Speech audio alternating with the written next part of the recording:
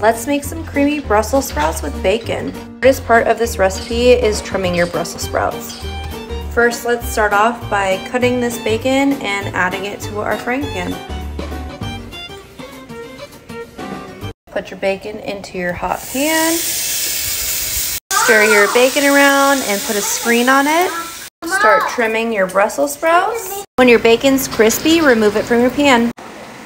Add your Brussels sprouts to your baked bacon grease. Season with salt, pepper, garlic blend. After cooking your Brussels sprouts for about 6 minutes and they have a brown, crispy coating on them, chop your garlic.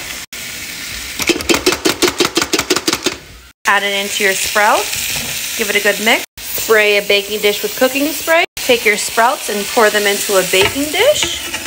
Add your bacon. Your hot pan, add in 2 tablespoons of butter, 2 tablespoons of flour, 3/4 of a cup of heavy cream. Mix it all up. Keep stirring it until you get a smooth consistency. Pour it over your sprouts. Give everything a good mix. Top with your favorite Parmesan blend.